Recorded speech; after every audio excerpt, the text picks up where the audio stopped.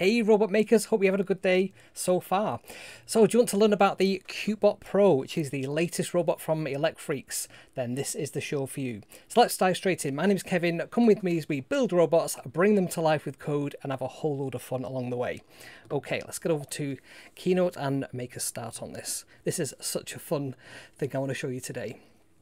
So yes, we're going to be looking at having a review of the Cutebot Pro, understanding what makes it Pro. We're going to have a look at some of the features, what it can do. We're going to program the Cutebot Pro today live on stream using Microsoft Makecode, which is really easy to use, which has both Python and a block code interface, which is pretty cool, and you can switch between the two. We're going to have a look at what's in the box, the price, and then obviously we're going to have a bit of a demo of Cutebot Pro in action and do some comparisons between it and Cutebot. I've got some other microbit robots on the desk as well next to me, so we can have a look at those too. And if you're here for the live stream, then we'll have a bit of a Q&A and hangout after the main show. So let's get to it, shall we? Okay, so what is Cutebot Pro? So this is a small robot produced by Elecfreaks and it's designed for education. So this is one of the really great things about this particular robot, and it runs on the microbit. So we're going to have a look at what the microbit is in a couple of minutes time. And if they also, Elecfreaks also make these microbit compatible boards that are called Picoed. So I've got one here from the original Cutebot, and this is kind of a plug-in replacement, but obviously it's got a lot more features on it than the original microbit. So this one can just plop into the Cutebot. This is the original Cutebot, and we'll have a look at the Cutebot Pro. We'll unbox it in a minute. So the Cutebot Pro is also two-wheel drive, but unlike the Cutebot, it has some extra features that make the motors so much more funky. It comes fully assembled. The only thing you need to plug in there is a battery and the ultrasonic rangefinder, which means it's really, really easy to put together. And it's powered by an 18650 battery. I've got one of these here, and these are the kind of batteries that you'll typically find in, like, say, an e-cigarette, or if you have an electric car, it's probably got loads of these inside. So 18650 there. The reason it's called an 18650 as well, just in case you're curious, is because of the dimension. So it's 18.5 millimeters tall by 18 millimeters tall by 6.5 millimeters wide. If I had my calipers to hand, I could show you that, but I digress. So it's down to the dimensions of it. So what is the microbit? You might not have heard of the microbit if you're outside of the UK. Hopefully you have, though. So the microbit is actually made in the UK. It was originally part of the BBC's program to educate people and increase IT literacy. So this is a 3.3 volt microcontroller, has 256k of flash and 16k of RAM, and it has 25 LEDs on the front. These are single kind of color LEDs, just white LEDs, but they can also be used as light sensors, which is pretty cool. I didn't realize you could do this until I actually got my hands on a microbit. It has two buttons which are kindly labeled A and B on the front, and it also has a motion sensor inside, so it can do accelerometer and even digital compass as well. It has two types of radio on board. It's got an RF radio for very short range messages, and you can very simply send messages between one microbit and another one. And it also has Bluetooth on board as well, so we can actually communicate this from our browser without having to install any software at all. It has the thermometer built in, it has the audio, it has a microphone and a speaker, it has 19 GPIO pins, and it costs about £13.50 in the UK, plus shipping, I guess. And it's been designed to be Crocodile clip friendly. This is what I call them, Crocodile clips. I'm sure they have other names in other countries as well. But the idea here is that you have these great big areas where you can connect a clip to. I'll just show you that on the screen, so you can see you've got 0, 1, 2, 3 and ground. And the idea there is you can get extra boards like this one here from Monk makes. This one's like a pass-through board where you can connect other things like I2C. And you simply just plop the microbit in the top there, but they still have these connectors on the bottom there. And in fact, I have this little Microsoft arcade games console, I think you'd call it, from Cutebot, And this one also has the microbit edge connectors on it as well. So they're pretty cool. And what's clever about this is there's kind of two stages to these edge connectors. There is the nice Crocodile clippable ones, which have got these great big edge connectors for you. But then in between those, has these really small little edge connectors. And that means if you plug it into something like one of these robot controllers here, this one's from Kitronics. This one means that you can plug in things like motors and control them from the microbit. So the microbit simply just plops in the front like so. And then using the edge connector, it can connect to all those individual pins. And there's, like I said, 24 of them, I think was on the other slide. We also have two user-friendly buttons. We have A and B. On the other side as well, we have a reset button. And there is also a power connector there, a JST-SH connector, JST-PH connector, I should say, for power. So common kinds of power battery packs can work with that too. And it's been designed to be very powerful but not particularly power hungry, so you can power it from 2 AA batteries or 3 AAA batteries, and that'll keep you going for quite a while. So, like I said, 24 pinouts.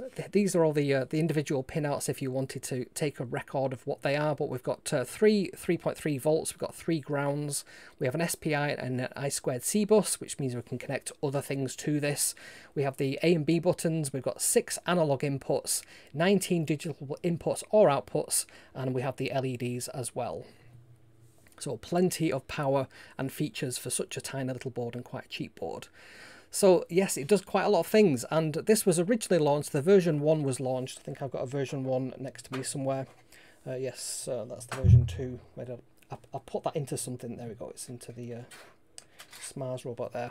So the version 1, which you can tell if you look on the back, it doesn't have a chip in the middle, whereas if I compare that to the later version 2, which is next to it, you can see there's sort of a big chip in the middle. So the version 2 has got like more sound processing capabilities. It can do speech synthesis as well. But the original one was launched in October 2015, and every year 7 student in the UK was given a microbit, or at least given access to one. It depends on what the school decided to do with those. And if you go to microbit.org, you can actually access all the resources there, all the learning materials and so on. Got tutorials, videos and guides and so on. The other thing that's really annoying to me is that when you buy these, there's a little colour on the corner there, and you can't actually decide what colour. They just ship a random colour out to you, and I want to collect all of these. So I've got quite a few of them, but not all of them. So that's quite annoying. I've not got the dark blue, but I've got the green coloured one as well. I'm sure you're interested in that. So comparison wise, if we compare this to a couple of other common microcontrollers, you can see kind of how this sits. So we can look at the Arduino, for example, the Arduino Uno version 3, the R3 version. That had 2K of RAM, whereas the microbit's got 128. We compare that to the 256 of the Pico W. We can see it's not quite got as much there. It's got half as much as the Pico. Memory wise, the Pico has like 2 megs of onboard flash. The Arduino had 32K, whereas this has half a meg, which is at 512K. Speed wise, the Arduino 16 megahertz. The microbit is also 16 megahertz. The version 2 though is a lot faster. That's 64 megahertz, so it's 4 times faster compared to the 133 of the Pico W. And you can see there the number of pins is the same as the original one as well. The 19 pins, digital I/O pins, versus the 14 that we have on the Arduino, and the 26 that we have on the Pico W. Other features as well that stand out, so the version 2 of the microbit has Bluetooth, has a speaker, a microphone, a temperature sensor, and an accelerometer built in.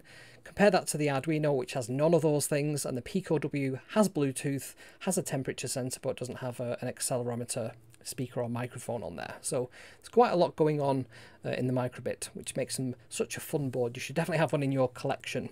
So what kind of things does the microbit do? So it can display images. There's a whole load of icons and things that you can display on that 5x5 grid, the 25 pixel display there. You can scroll text on it, which is really useful for sort of debugging things or just making a little badge for people to wear. It can detect light. We just flip the usage of these LEDs, so instead of making light, they can actually tell you how much light is landing on them. They're not the best light sensor, but they do tell you if it's light or dark, which is more than enough.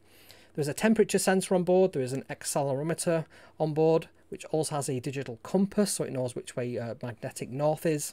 It has Bluetooth, has this RF radio, has a microphone and a speaker, which means it can play music as well. It has a very rudimentary sort of beeps, and you can play back music, but it can also do speech, which blew me away.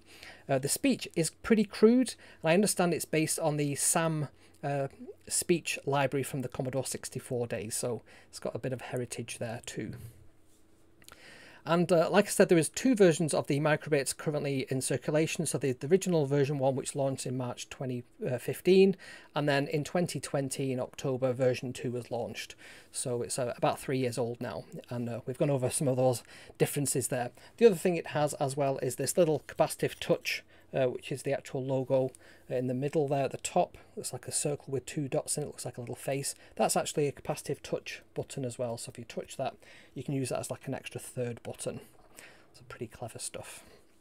So back to the Elecfreaks Cutebot Pro. Just wanted to go over the features of the microbit so you can understand how this Cutebot can really make the most of those features. So here are some of the headline features of the Cutebot Pro. It has a 4-way line sensor. So the original one had a 2-way line sensor, which means it could detect if it was going on a line, if it was going left or right, and could steer itself accordingly. So a 4-way line sensor means that it can be really accurate at positioning and following lines. It has encoders for motor control as well. So each of the motors, as well as being able to be turned on or off, it can actually count how many revolutions each of the motors makes, which means we can measure the distance that the wheels have traveled very accurately. And that means we can do things like turning on the spot and understanding exactly where we are because of how many counts that the wheels have done. It has 2 RGB LEDs underneath as well, a bit like the Trilobot from Pinouts, which has got 6 underneath. But this has 2 RGB LEDs, so it can make rainbows underneath, which is pretty cool. Has the ultrasonic rangefinder like the original Cutebot has, but it also has some additional expansion ports on it as well. We'll have a look at some of those in closer detail in a minute.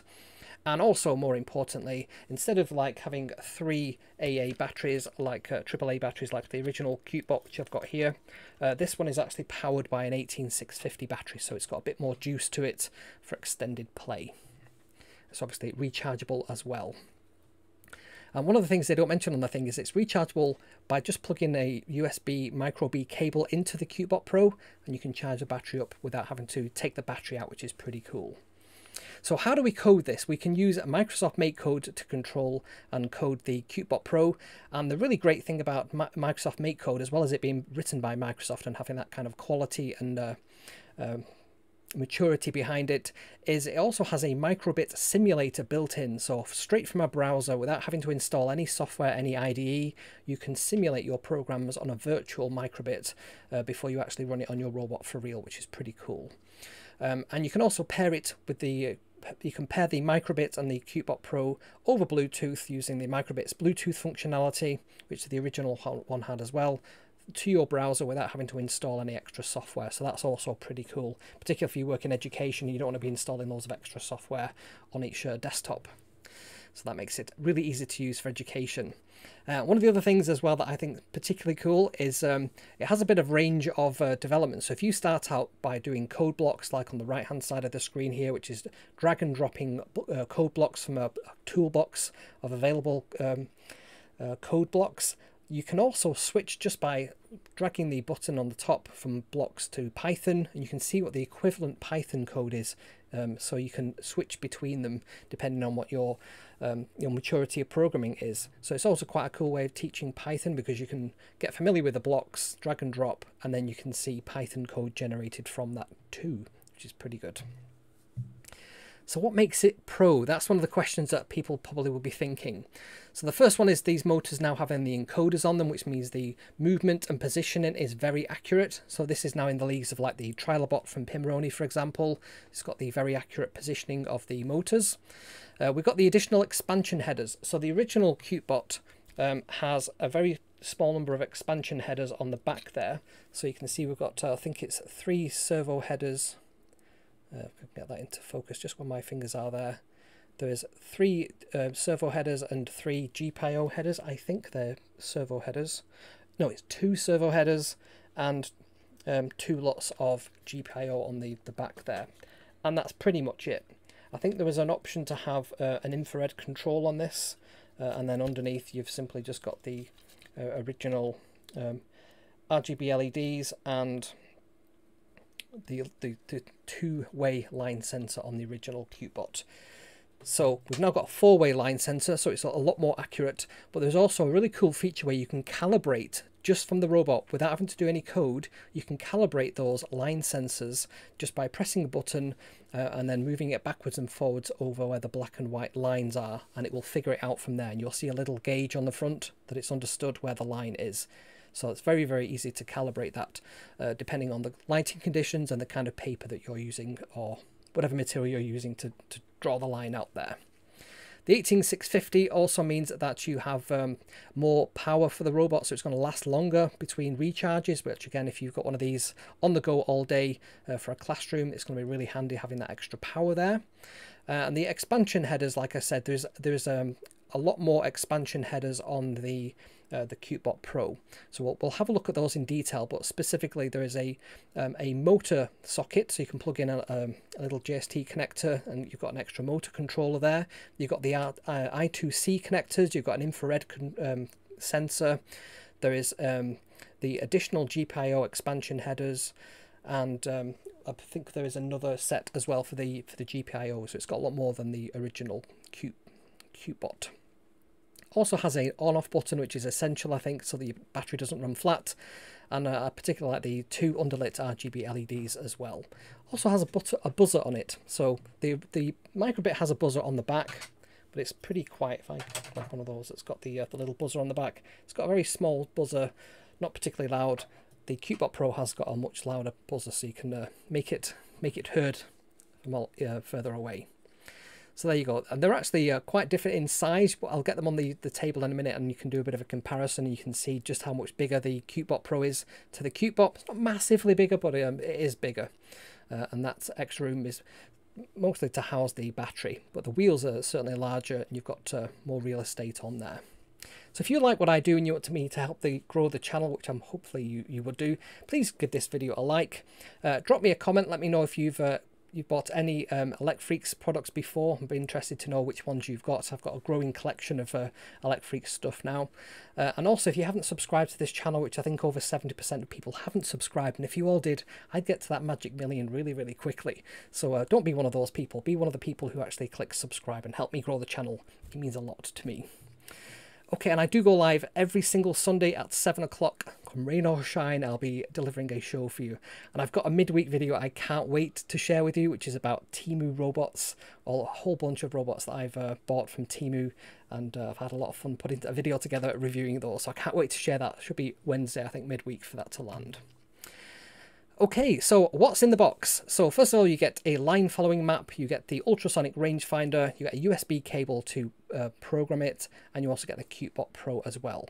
We'll do an unboxing in a second. You can have a look at this sort of in real time as I take everything out. Price wise, it's $49.90. And if you want to get a link to this, I'll put a link in the description with a coupon code KM15 that you can type in. So let's have an unbox of this and then have a play with some code, shall we? Right, so let me get over to I'm going to say the captain's table. Well, I'm not doing a Pimoroni video here. Right, so I've got quite a lot of stuff on the table. I'm just going to move out the way. So that's the retro arcade, also from Elecfreaks, which is pretty cool. We put a little game on here, the same game that I wrote for the Kittenbot there, which is Archie, our little chihuahua there. Anyway, so you don't want to see that. That's powered by a microbit. We've got a whole bunch of other microbit controllers here, and I programmed the red one, so that one's got some code on it ready to go. This is a Smars robot as well, which is also microbit ready. You can simply just plug in a microbit into the Smars robot, and this is a Kitronix motor board for the microbit. So that means we can make a walking robot as well with a microbit, which is pretty cool. And we did a video on that quite a while ago. This is another robot for a microbit, which is the it's a Kitronix one as well. I think it's called the Move M1 or V1, and this one is quite an early robot. I think they probably built another one since this one. This was literally version 1.0, but yeah, pretty cool robot. There's the original Cutebot, so we can have that just on hand to do a bit of a comparison. I've also got this Adafruit microbit Cricket, which you put the microbit in the top there, like so, and you've got access to all these extra breakouts and terminals, which makes this a lot easier to program robots and stuff. But it's pretty big. I thought that was quite a chunky thing. Another Kitronix one here. This one is another robot. What do they call this one? A motor driver board. Again, you just plop microbit in there, and you've got access to all those different edge connectors. And we had the Pimroni pin between one as well. Again, we can plug this in. A bit stiff there, and get access to all the breakouts there. And there's a nice header, so we can get at all those things there. So that's the pin between from Pimroni. Right, okay, so let's unbox this. So it's a really nice quality box to begin with. I do like a good bit of packaging, and very simple.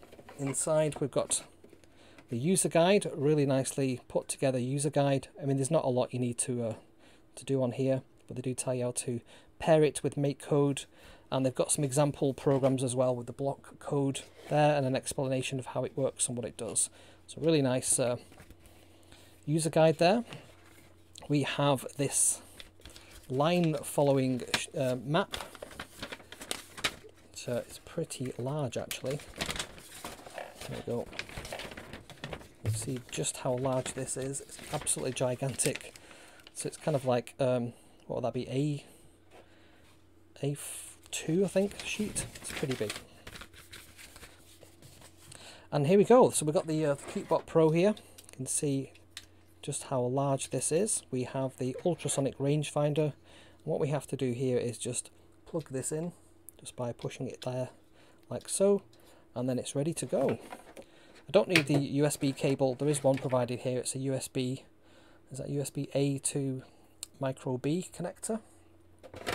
I've got another cable just ready to go, plugged into the laptop, so we can do some coding if we need to use the cable. So the first thing I'm going to do is I'm going to get my 18650 battery, and I'm going to plug this in. So let me just make sure the negative and the positive are the right way around. There we go. And then we've got the on-off switch just like so. And we can see there the power of the battery. If I just turn the overhead off for a second, you can see there that there's an indicator when you turn on. It indicates how much power is left. So it's got 4 bars and there's 3 bars showing, so we've got enough power there. There's also the put that back on there. We can see we have the wires there for the motors with encoders. We've got the little wheel there at the front. We have this training button. So this training button just here is when we want to train it on the map. We simply just put it over there, we press the button, and then using these little indicators at the front, we can roll it over the top and then roll it back, and it will tell us once it's detected. It'll go green and the lights come on, so it's now indicating that it's happy. You can see when I press that training button. Let me just do that one more time so you can see. So there's a little blue button here as it's scanning. It's now over the top of the black, then over the white, then over the black. Just do that a couple of times so that it can detect it, and then the green headlights come on to indicate that it's detected and calibrated itself for that particular board, so we can now do line following there. Right, so let me just switch this off and let's plug in the microbit the right way around. So the LEDs face forwards like so, and then if I switch this on, there we go. That little noise means that it's ready to go. I've actually loaded a program on this already. If I press the A button, it should go about 5 centimeters forward and do 90-degree turn. Right, it's on quite a slippy table, so it's not very accurately positioning itself. I mean, if it was very accurate, it would know to come back to that exact position there. If I just do that again, it's ever so slightly out, but it is using sort of dead reckoning for that. We can see how accurately it does stop. So let's get the cable plugged in and start programming this.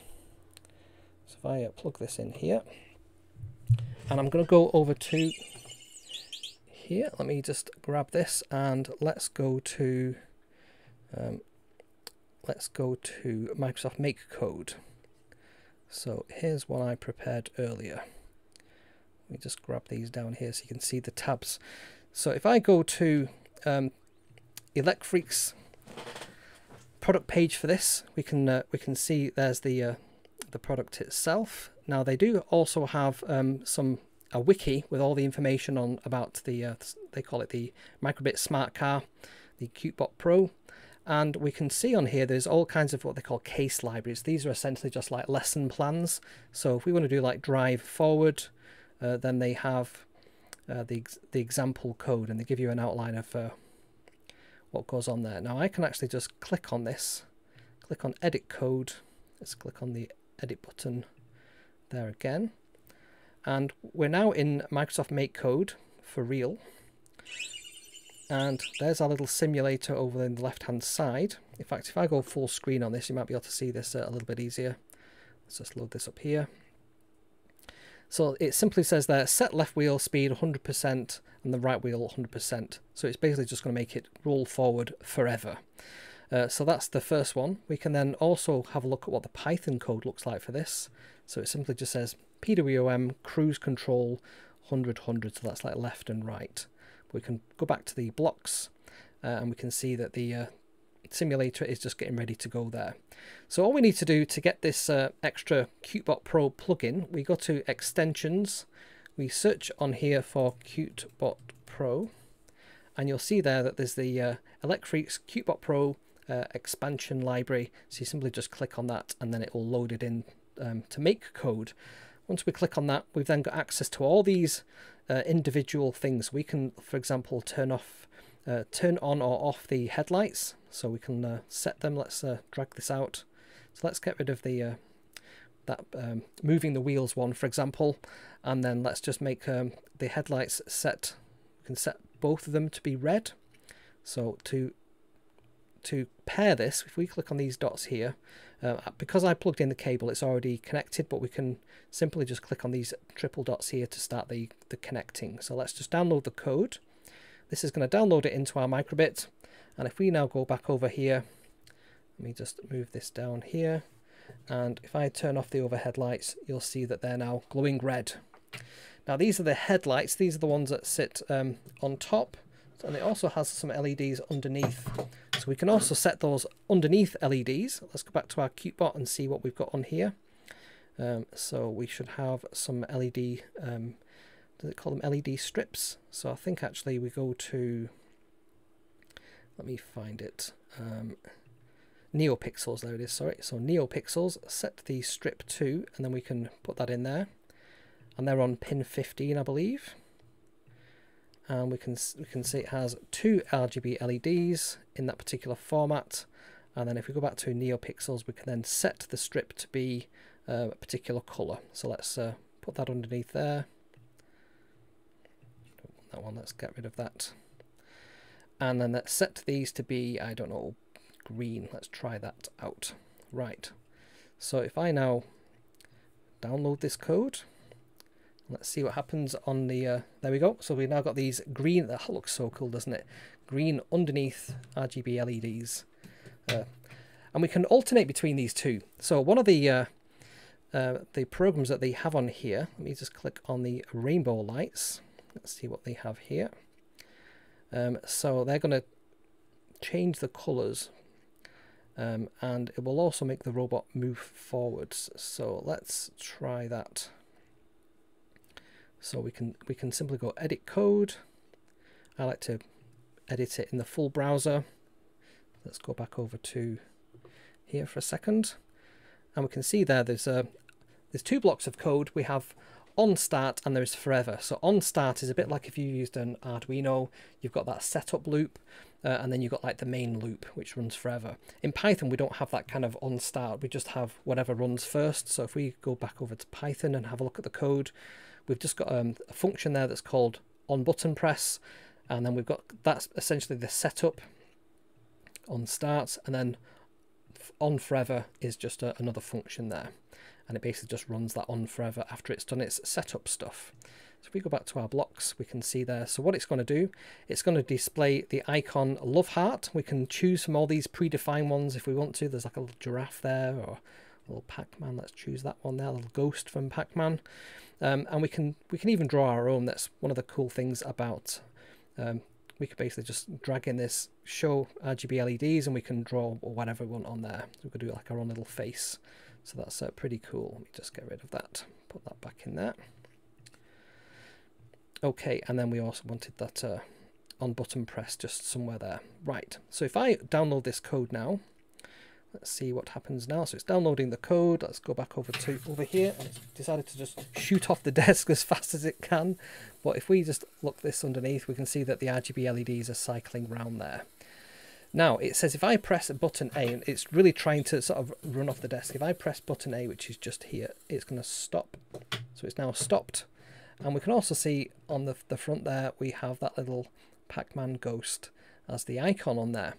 So Makecode is so cool. I don't know if you've used this before, but it's absolutely great for getting people into programming in a very sort of simple way. You simply just drag things from this little toolbar out onto this canvas area, and you can get up to speed very, very quickly. So the Cutebot Pro is like an extension that enables us to get all those extra things on there, so we can make our robot move around. So let's have a look at another example on here. If I go back over to here and walk the grid. Now this is quite an interesting one.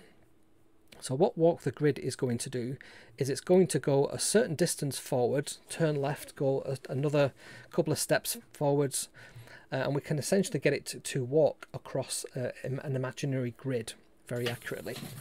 Just grab hold of that because it's shot forward again. So let me just turn that. Let me just hold on to it for a second while it does that. Right. So you can see here it says set the length of blocks to be 30 centimeters. I'm going to set them to be 5 centimeters to be fair. And then forever set the cart to go forward 2 blocks, and then turn right at a place at 90 degrees, move the cart forward another 2 blocks. Interestingly, got the word blocks as a typo there. I have to feed back to Elecfreaks about that. They've got a bit of a typo in their code library. Anyway, it still works fine. What they haven't got on here is a stop function. It's basically just going to do this forever. So let me download this code and let's see what happens. So if I go back over here, so it's going to move to a certain position, it's going to turn, it's going to go to another position.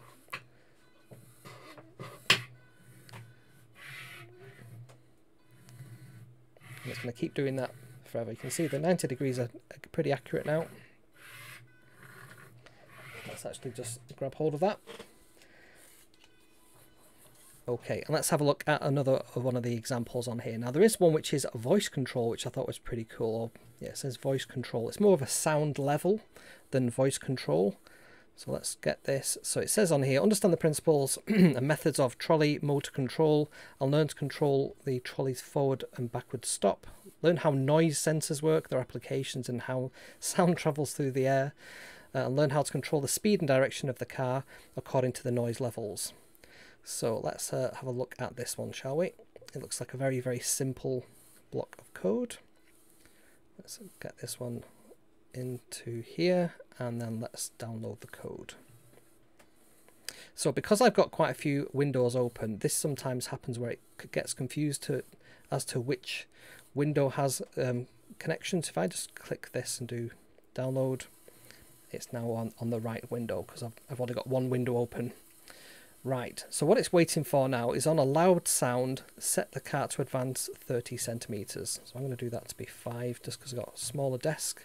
And it also says set the icon to be a heart. So it's definitely got the heart thing going on. And what we probably should have on here as well is like a stop. But what I'm going to do is I'm basically just going to get this to reset, to download again, sorry. Right.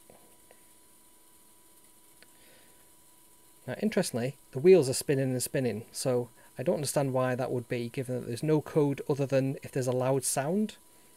And the studio is pretty quiet when I'm not speaking, so I'd expect that to be not to be moving forward. If I just let that go down there. There we go. So if I speak quietly, you'll be able to see if I click my fingers in front of it, it'll move forward. Or maybe not. There we go. It has to be a certain sharp sound, I think.